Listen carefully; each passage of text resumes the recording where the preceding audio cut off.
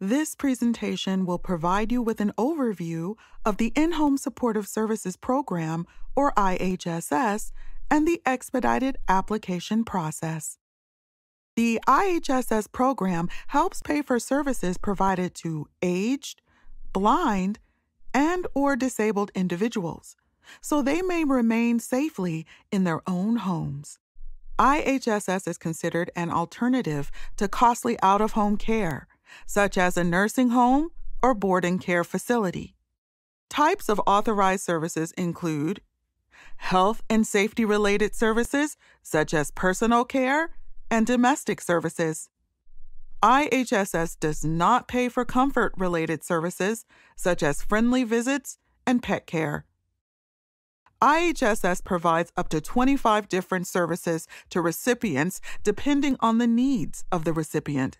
Examples of these services include, but are not limited to, personal care services such as feeding, dressing, bathing, oral hygiene and grooming, bowel and bladder care, rubbing skin and repositioning, transfer, ambulation. Domestic and related services such as housework, laundry, food shopping, meal preparation, and cleanup. Other services such as accompaniment to medical appointments and protective supervision.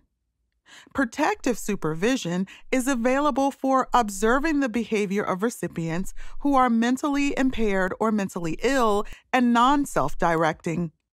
There must be a need for 24-hour-a-day supervision. Note, IHSS does not pay for 24-hour care. And paramedical services. Paramedical services are services that include the administration of medication, puncturing the skin, or inserting a medical device into a body orifice, or other activities requiring judgment based on training given by a licensed healthcare professional. Examples include, but are not limited to, blood sugar checks, injection, ostomy irrigation, and tube feeding. To receive IHSS, individuals must meet the following criteria: be aged 65 or older, blind or disabled. Disabled children may qualify for IHSS. Either receive SSI-SSP or meet SSI-SSP criteria, except for income or citizenship immigration status. And pay a share of cost for Medi-Cal and IHSS. If income is above SSI-SSP limits, not exceed personal property limits, which are $130,000 for an individual and $195,000 for a couple. As property limits are subject to change, please check the DPSS website for more information. And complete a Medi-Cal eligibility determination or redetermination. IHSS applicants who have not completed a Medi-Cal eligibility determination or redetermination will be referred to a Medi-Cal office, and that office will mail them a Medi-Cal application. Applicants can also apply for Medi-Cal by calling the Department of Public Social Services or DPSS Customer Service Center at 866-613-3777 or online at benefitscal.com.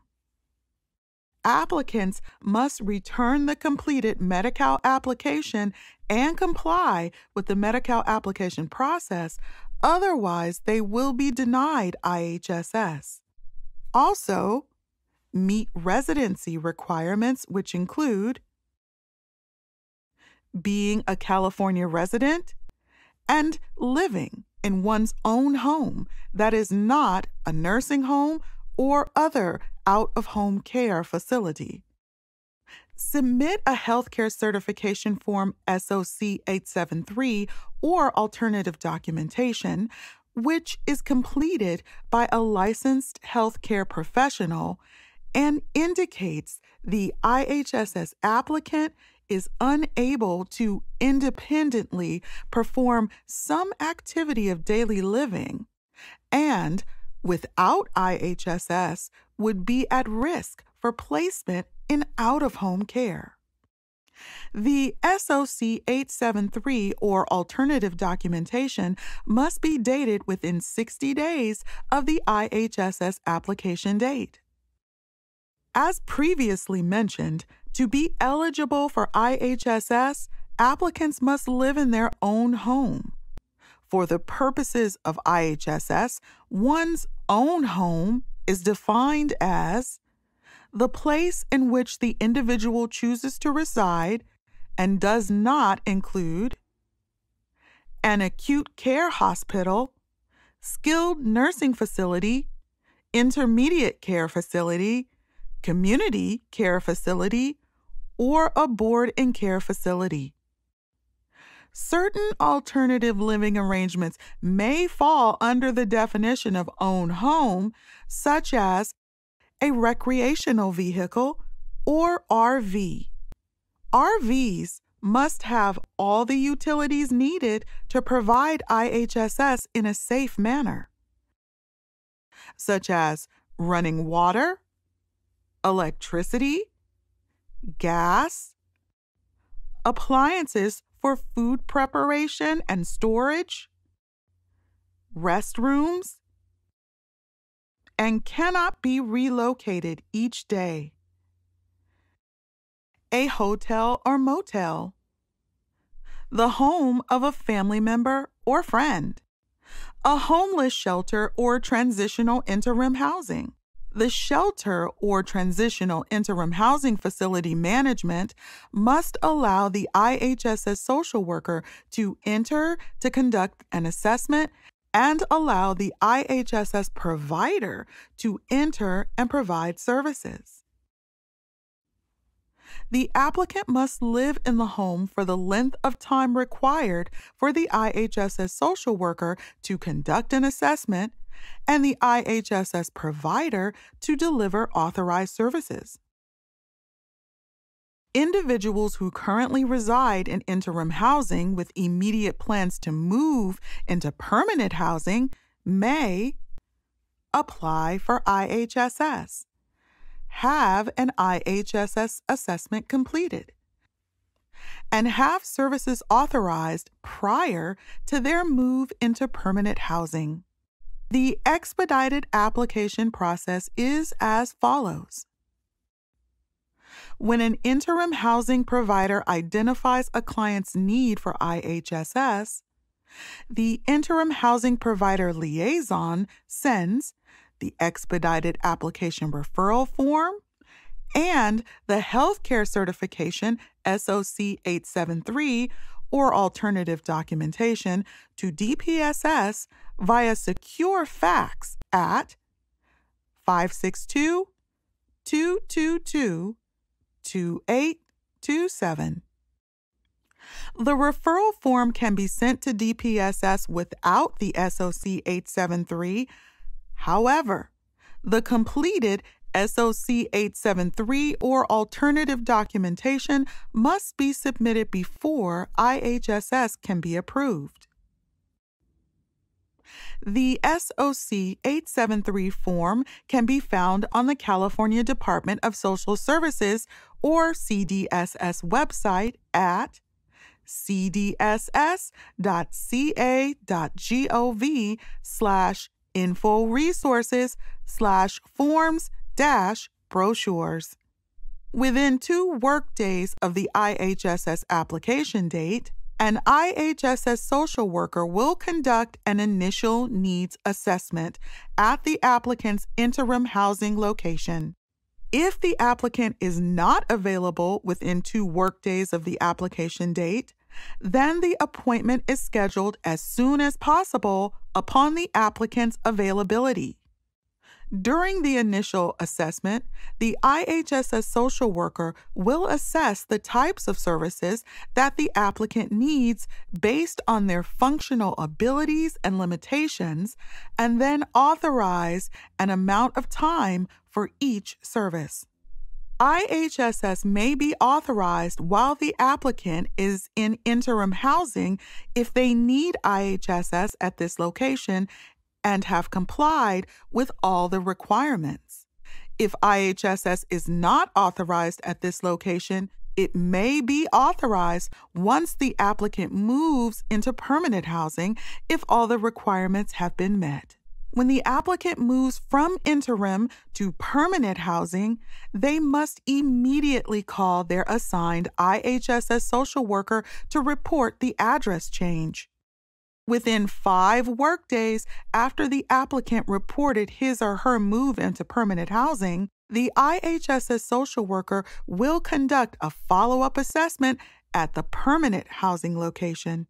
The follow-up assessment may be conducted after 5 workdays if mutually agreed upon between the applicant and the IHSS social worker.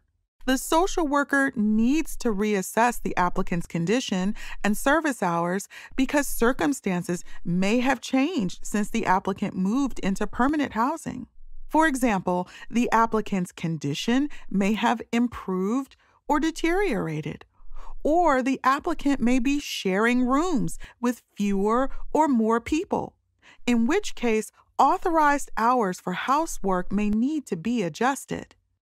Within 10 workdays of the follow-up assessment, the IHSS social worker will complete the assessment of the applicant's need for services.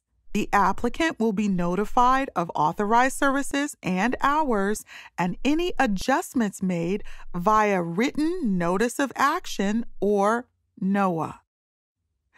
If the applicant or recipient is no longer eligible after moving into permanent housing, IHSS will be denied or terminated, and a denial or termination NOAA will be mailed to the applicant or recipient.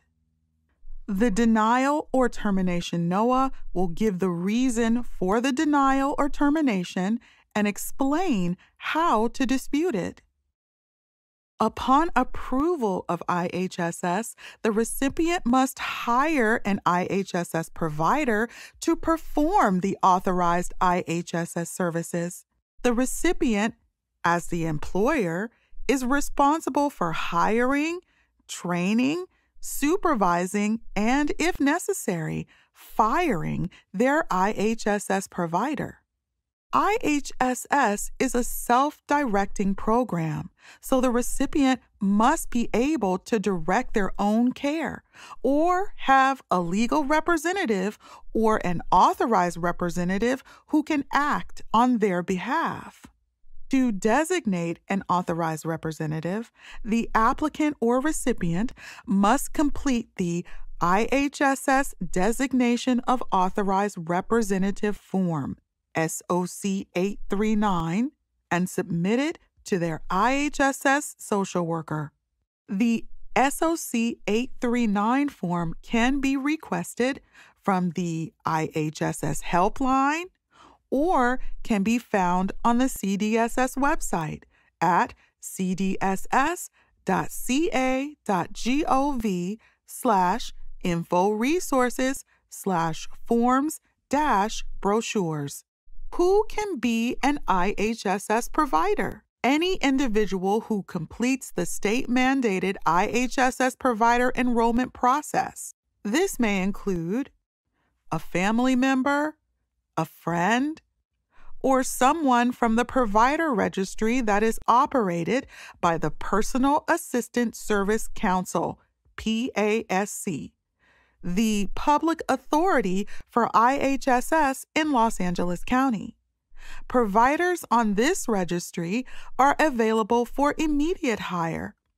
PASC can be reached at 877-565-4477. The state-mandated IHSS provider enrollment process is as follows. Step 1. Complete IHSS provider orientation. Step 2. Complete the IHSS Program Provider Enrollment Form SOC 426. Step 3. Submit an unexpired government-issued photo ID and Social Security card. Step 4. Complete the IHSS Program Provider Enrollment Agreement Form SOC 846 and Step 5. Undergo and pass a criminal background check. Providers who fail the criminal background check may be able to become an IHSS provider if the criminal offense was not elder abuse, child abuse, dependent adult abuse, or government health care or social services fraud, and the recipient signs a waiver acknowledging they are aware of the felony conviction and still wish to hire the provider. Before an IHSS provider can be paid to work for a recipient, the recipient must submit a completed IHSS Program Recipient Designation of Provider Form, SOC 426A, or assign the provider to their case using the Electronic Services Portal, or ESP, at www.etimesheets.ihss.ca.gov. Note: recipients who hire their provider using the ESP do not need to complete and submit an SOC 426A. The social worker will bring the SOC 426A to the initial needs assessment, but the recipient can also request it from the DPSS IHSS helpline at 888-822-9622 or find it on the CDSS website at cdss.ca.gov/info-resources/forms-brochures.